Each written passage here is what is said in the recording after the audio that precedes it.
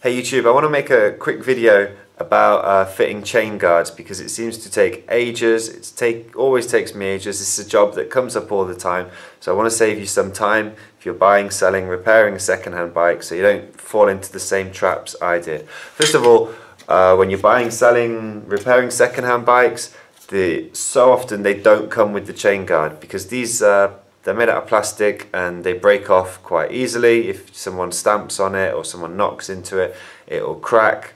And what people will then do is just pull it off, and then this, which is on the other side, which it attaches to, what they'll do is they'll bend that into the frame. They'll bend it around and then just use the bike normally, having teared this off. So it looks awful basically. So the reason you do need one of these is a few reasons. Number one, it's a safety thing. If you don't have this plastic chain guard on, then the front sprocket is naked with the chain on it, and your trousers, or the person you sell the bike's trousers to, can get trapped in that, and it can pull in their trousers and basically pull them off the bike, and they can hurt themselves. Another thing is there's a lot of grease and dirt. It can rub off onto their trousers. But another reason is if you're selling your bike, or you sell a lot of second-hand bikes, the bike just looks really cheap and nasty with this bit exposed like that. It just looks like it's had a tough life, and it looks so much nicer when it's covered with one of these new shiny black chain guards. Now, as I said, I'm going to try and save you as much time as possible when going through how to replace these. So first of all, before you take off the whole crankset, you take off this crank arm and all that, make sure there's not one of these there already. Like I said, sometimes one of these is on there but it's been bent into the frame. So see if you can bend it back round, and then you don't need to take the crank set off at all. You can leave everything on and you just literally put that on, attach the screws, attach it at the back, and it's much quicker than you'd expect. So step one, make sure this isn't already somewhere in that crankset area but been bent out of place. Bend it back into place, and then you can just slip this on. Okay, let's say there's not one of these on there. Then unfortunately you have to take off the arm, the crankset and the crank arms. Just a few words of warning, it takes a lot longer than you expect. It's a dirty, greasy job. This is a good test to know if you really want to spend your time with second-hand bikes, because it takes ages, it's a physical job, and it's dirty. You also need several tools. You need a crank puller. This is the cheapest version there is. It's about £3, €4 or €5. You also need a front ring removal tool. This one is rubbish. It never seems to fit properly. I paid like £2 or £3, so my fault. What else do you need? You need a screwdriver to take the cap off. And that's about it. Other things, some nice to have would be kind of WD-40, some gloves like this, because like I said, it's a dirty, greasy job. Okay, so I'm going to run through a few points just so you don't get going around in circles like I often do doing this job. Number one, take the caps off both sides of the crank set. Yeah, often you just do the one and then you undo the nut there, but you have to do the same on the other side for some reason. If you leave the cap and then the nut on the other side, it makes it a lot harder to take it off. That's what I found. Okay, so then you've taken the cap off both sides. You use your crankset puller, one side of it. Here we go, there, with the square taper. So, sorry, take off the nut first of all, like so. Do it on the other side as well, just to make sure that it's not for some reason keeping the whole thing in place. You can see the square whatever thing in the middle.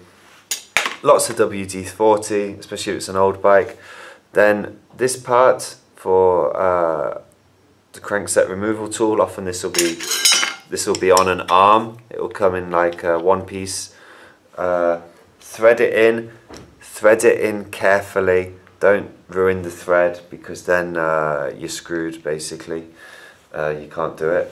So thread it in carefully until it hits all the way that square part in the middle, and when it's flush on that, take the second part, screw it all the way in, Oh, you should have put that in the middle first, but it doesn't matter. You can use an adjustable wrench, which is often better, because it seems often these are very stuck in place.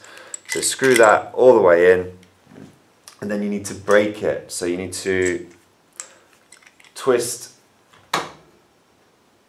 this arm, can't see very well, the arm and the crank arm here, they need to come together.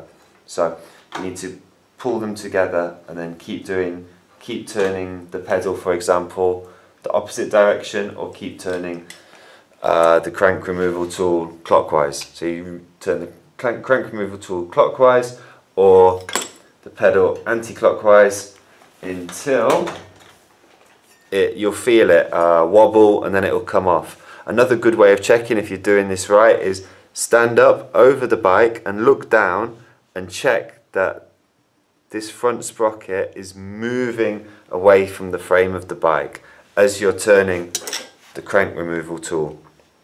If you're doing it that way, by keep removing the crank removal tool, you'll see this front sprocket move, and that's how you know that you're making progress. Then you'll feel it wobble, and then it'll finally come off. Now the tough bit, which I never seem to do well on, is you have this awkward plastic lock ring in the middle now.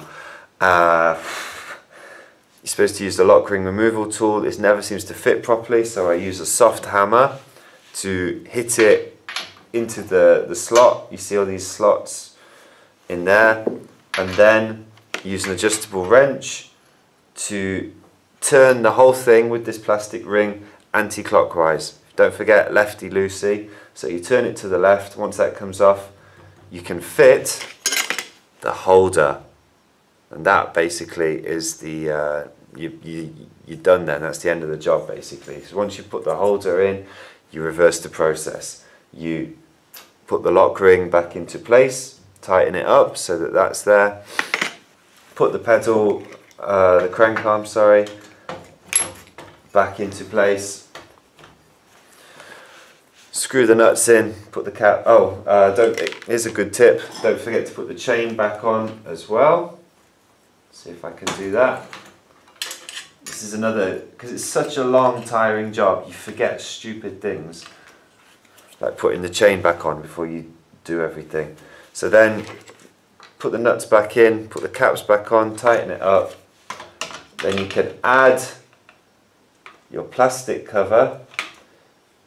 Final tip from me, I know this has been a long video, but the final tip is sometimes at this part of the bottom bracket of the frame, the plastic chain guard doesn't fit properly. It wobbles a little bit, and if that's the case, just put some tape, some masking tape or any tape around the frame, and then it will fit on it more snugly.